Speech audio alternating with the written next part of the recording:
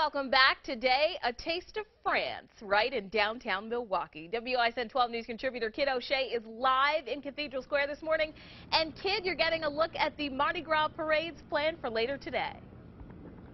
Oh, there's so much fun planned down here at Bastille Days. This is Kim with Bastille Days. We'll talk about the Mardi Gras parades in a second because we got to talk about the beads. But let's talk about kids coming down today. It's Kids Day here at Bastille Days. It is Kids Day here from 10 a.m. until 3 p.m.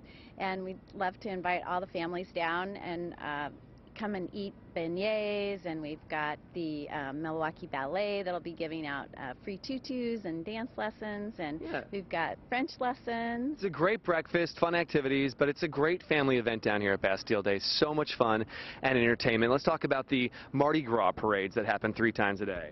Right, that starts tonight at 8:30, 9:30, and 10:30. So we have this amazing band that's standing behind us, and then we've also got all kinds of a cast of characters and belly dancers and all kinds of bead throwing and beer tokens and Napoleon. Now we're talking.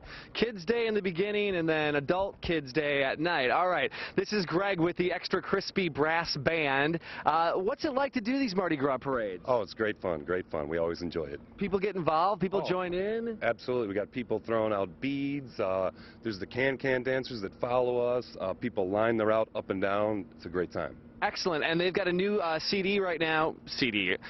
Yeah, I guess do you still call them CDs? They still call them CDs. It's on iTunes, right, but it's a CD.